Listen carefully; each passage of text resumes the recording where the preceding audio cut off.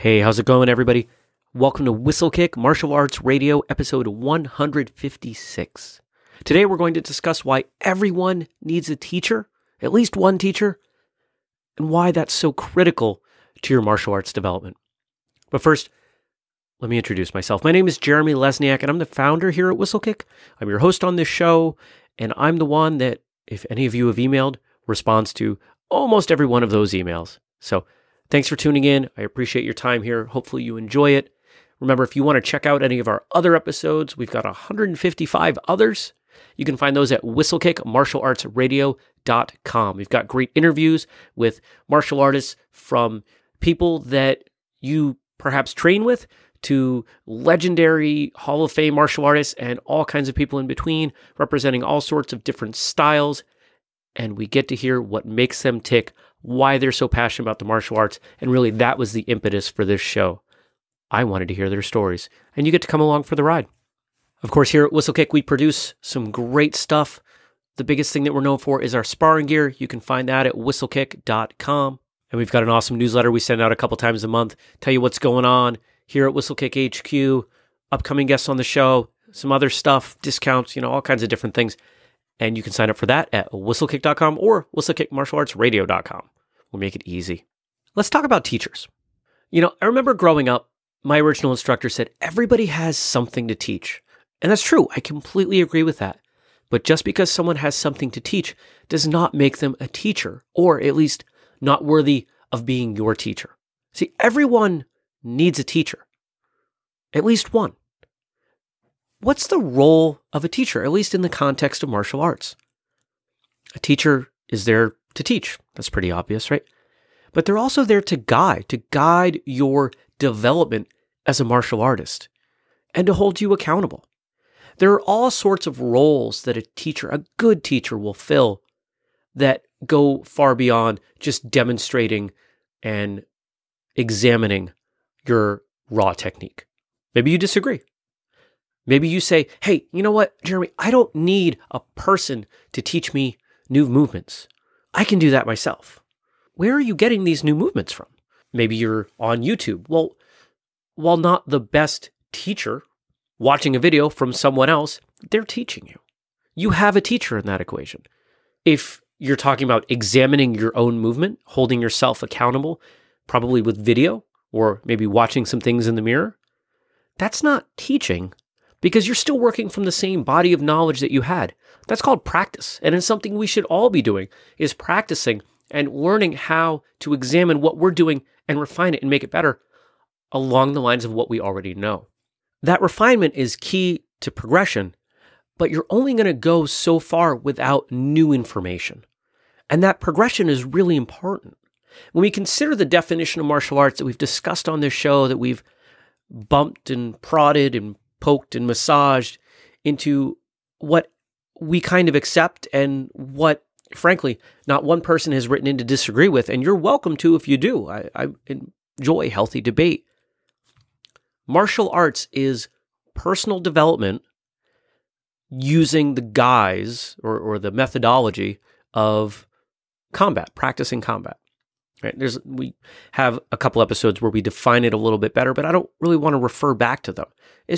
It's important to recognize the two components here, personal development and through the lens of combat. If you're not progressing, you're not developing. I don't think anyone out there would agree that, or would say that you've developed as far as you are going to. We're all constantly developing. Hopefully, we're taking big steps, or as big as we can handle until the day that we die. So development is key to martial arts. And if you're going to consider yourself a martial artist, I would say you have to be working on that development. And for that development to work, you need someone feeding you new information, even if it's information that you disagree with. That consideration of what's happening in your physical practice or your mental practice, your internal practices, as they relate to martial arts, are critical to who you are becoming as an individual and as a martial artist. When I think of the best martial artists I know, they all have teachers.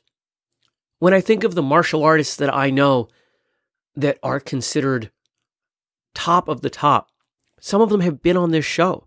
The ones that I know, they're still learning. Maybe they don't have a formal relationship with someone as a teacher, but their eyes are open. They have trained themselves to constantly look at what others are doing and incorporate that in. Now, that doesn't necessarily mean that that's the extent of it or that's all that I would recommend they do. But at the same time, I'm not them. I don't know what's best for them. But I know that that constant learning process is important. And I know that there's no better way to learn more than to have someone that is your quote unquote teacher or instructor. On the flip side, when I think of people that don't have instructors, people that consider themselves, the top of the top and they don't listen to what anybody else says or does, or, they don't attend seminars or classes. And frankly, some of them don't do much more than stand in front of a class and tell people what to do. I'm not saying anyone in particular. I'm not saying everyone that fits that description, but I'm saying when I think of those that do not have instructors, when I think of those people, some of the ones that fit that description don't have teachers. And they're not progressing. They're not becoming better people. They're not becoming better martial artists. And I would say it's because they're not learning. Now, maybe they don't have the capacity to learn. Maybe they've decided to wall off their brain and say, you know what, I've learned everything that I want to learn or need to learn. But I would say it's because no one's teaching them.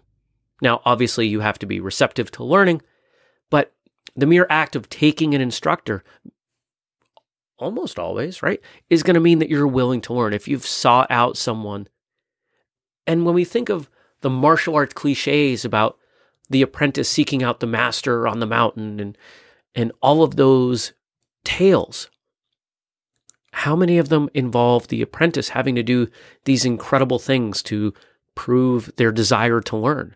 We value knowledge as a martial arts community. And in valuing knowledge, we value the people that convey that knowledge. It's not about rank. I think a lot of times people obtain a certain rank and they decide that they're too good to learn from someone who doesn't have more stripes on their belt or doesn't have more years practicing. Maybe that's true, but it doesn't have to be. I don't like talking about the specifics of rank and time training on this show because I don't think it's a good indicator of what someone has that they could learn, or on the flip side, what they would be able to teach.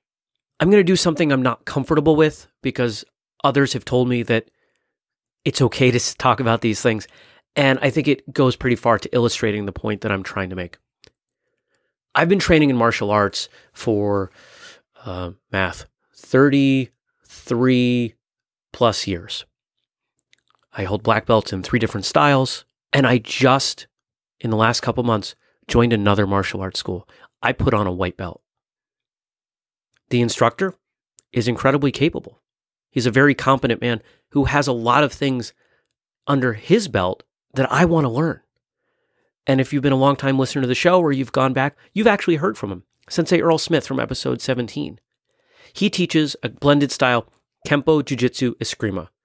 And when I took a look at the things that I really wanted to progress with, well, I don't have anything in my experience that ties back to, softer kind of Chinese, more fluid arts. And Kempo does, even though it's Kempo karate to most of us. There's that lineage. Jiu-Jitsu, my grappling is not very good at all. And Eskrima, a Filipino martial arts. There were 3 things that I really wanted to learn, and there's one instructor that can teach me. Great. So I started showing up, and I'm putting on a white belt for the first time in, a decade. Ironically enough, the last time I put on a white belt was for Brazilian Jiu-Jitsu. Now, if you were to look at the time training and the ages and the accomplishments as valid criteria for who should be teaching whom, Sensei Smith and I are on par. We're about the same age. We've been training about the same amount of time. Our ranks are about the same. I don't care. And I don't think you should care either, because I know this man has a tremendous amount to teach me. I've learned so much already in just a couple months. And I think that this is the mistake that a lot of people make. I will put on a belt. I'll put on a white belt. I will learn from anybody. I don't care what their rank is, because my pride is not tied to me having to be in front of the room. And I think for some people that aren't willing to take instructors, it is. I love learning new things because it all ties together. We've said on the show, there are only so many ways you can move the body. And as I'm learning Kempo or as I'm learning Eskrima stuff, it ties back. Hey, the footwork here looks similar to the footwork that I learned in Capoeira all those years ago. Cool. How does that happen? And I go and I do some research and I see, okay, that makes sense. There's some ties there with the unfortunate slave trade and people moving around culturally. Okay, I get it. Cool. And it gives me the ability to become a better martial artist. The things that I learn in these classes either give me new perspective or new support or adjustments on things that I already learned. By putting on a white belt, by learning something different from somebody else, it makes me better at the things that I already know. Is that always going to happen? Maybe not obviously, but yeah, I would say it will. You are always going to become a better martial artist by learning more martial arts in different ways from different people. In fact, right now, I would say I have 3 different teachers, Sensei Smith and a couple others, one of whom has been on the show, one of whom I will continue to harass gently until he comes on the show. Can't harass him too hard. He is my instructor, right? But they all teach me different things and they all make me better, not only at the things that I'm learning with them, but at the things that the others are teaching and the things that I've already learned from others. And I enjoy that continued development. And I'm happy to say that I have so many teachers. That's not to say that you have to go out and you have to have 2 instructors, 3 instructors, 12 instructors.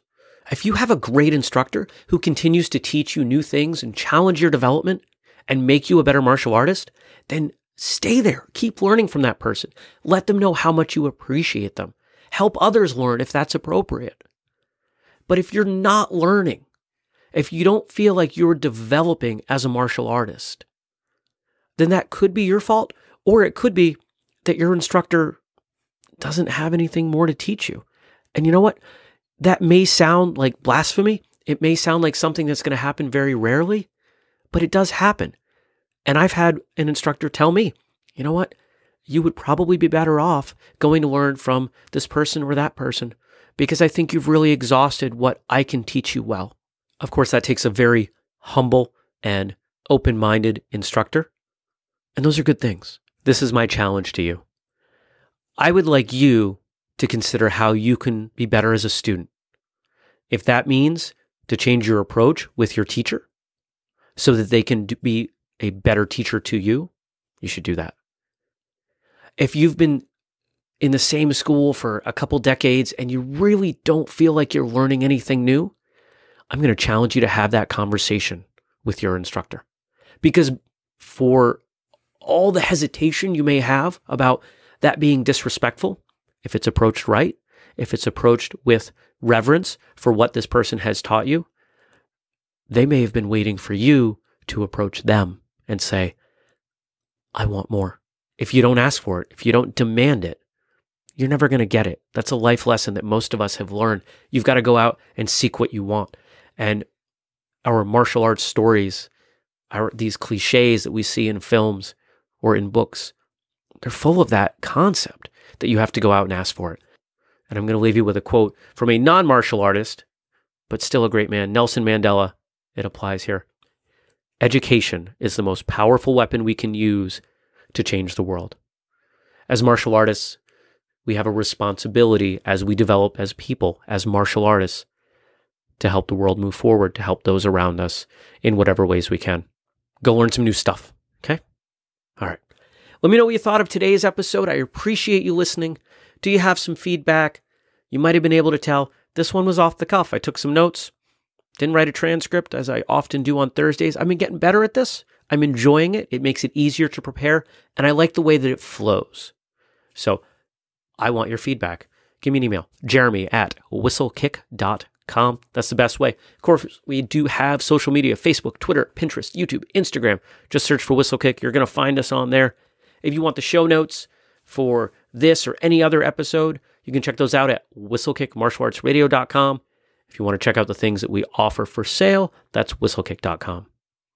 The best way you can help us out Share this episode or another episode with a martial arts friend. Let's help grow this community. It has been growing like crazy over the last month or so, and that's because you guys are really stepping up. You're leaving reviews on iTunes, you're sharing it over social media, you're commenting, you're just anything that you do to help move this community forward is appreciated. Thank you. And you know how it goes out. Until next time, train hard, smile, have a great day.